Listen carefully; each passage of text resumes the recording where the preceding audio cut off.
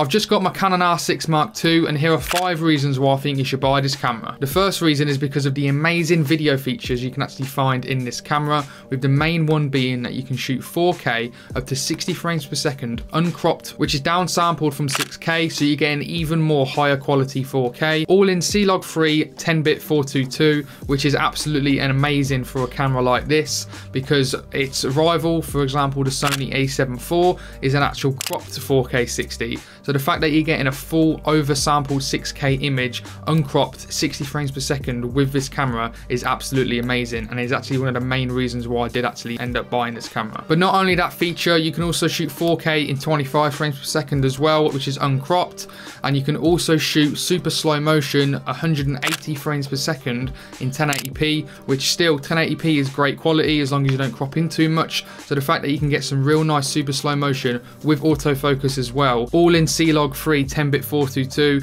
is just absolutely amazing, and is why you should buy this camera, especially for video. And I'm not done yet with the video features in this camera, because if you have an external recorder like the Ninja Atomos, you can actually shoot in 6K raw video with this camera, which is absolutely mind-blowing. The second reason why I think you should buy the Canon R6 Mark II is because of the in-body image stabilization. Now this actually might not seem a big enough deal to a lot of you out there, but if you are coming from a camera like the Canon EOS R, RP, you will actually be really happy that this camera has IBIS, because it's actually great for both photo and video. Because for video, you can actually get some real nice stable footage when you actually are out run and gunning, if you haven't got a gimbal, for example, because of the in-body stabilization with this camera paired with the image stabilization on a lens, for example, you can actually get some really smooth shots, which is amazing for run and gunning. And obviously if you do put it on a gimbal, you're going to get even more smoother footage. Paired out with the 4K 60 frames per second that you can actually get out of this camera and actually slow that down in post, you can get some amazing professional smooth looking shots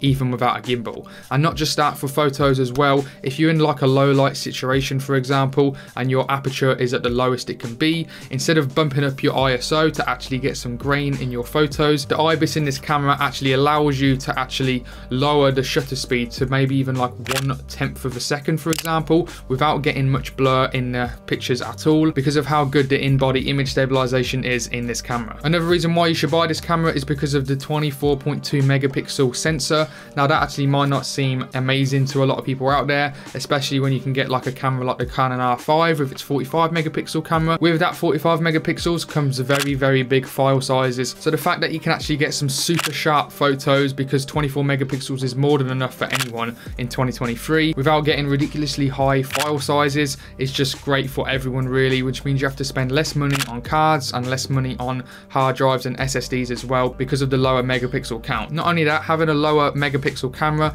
actually means you can get some cleaner images in low light, because the ISO actually performs better in lower megapixel sensors like the 24.2 megapixel one you can find in this camera, over a camera like the Canon R5 with its 45 megapixel sensor. So for wedding and event photographers out there, when you actually are dealing with like really bad lighting conditions and it's starting to get a lot darker, the Canon R6 Mark II will actually do you a lot better than the Canon R5. Another reason why I think you should get this camera, and I actually think it's a huge reason as well, and that's actually the ergonomics are amazing on this camera, and is actually one reason why I went for Canon over Sony. I actually made a full video on this, I'll actually link right here if you want to go check that out. If we actually start off with the top dial, it's got a really simple, easy to use mode dial on the top, and on the left hand side you actually have a new switch now that's actually super easy and quick to change from photo and video just by pressing this one switch. On the Canon R5 and also the EOS R, this switch here was the on-off switch, and now they've actually moved the on-off switch to over to the right hand side of the camera,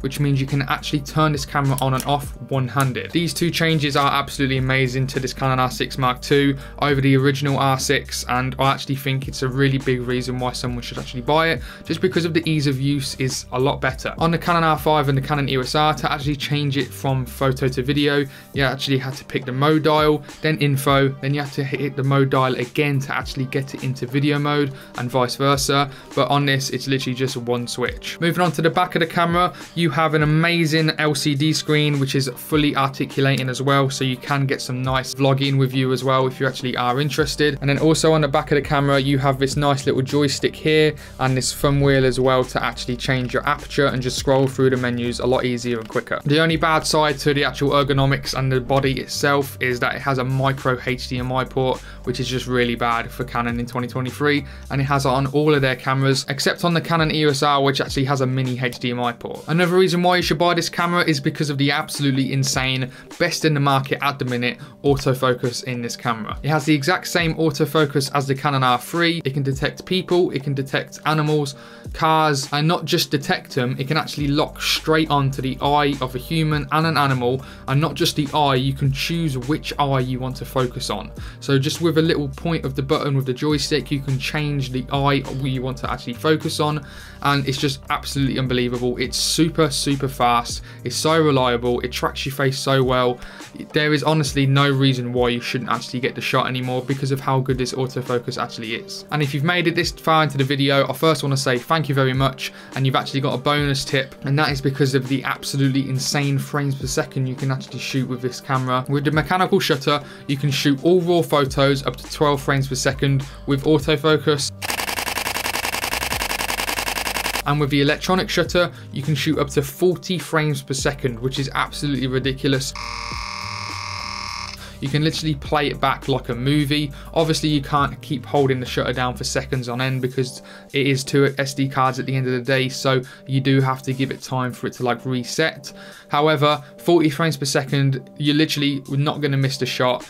Pair it with that autofocus as well. One of them photos will be super sharp, one of them photos will be usable. So for sports photographers and also wildlife photographers, this camera is an absolute dream. I'm absolutely loving this camera so far. I'm so happy with it, and I'm sure you will be too. If you are interested, I will leave the link in the description below for you to go buy this thing, because I really do recommend you go buy this camera. Also, if you just love Canon cameras in general, why not click on this video next to actually see the insane leaked specs of the brand new Canon R6 Mark II, which is meant to be coming out sometime in 2023. This camera looks absolutely insane.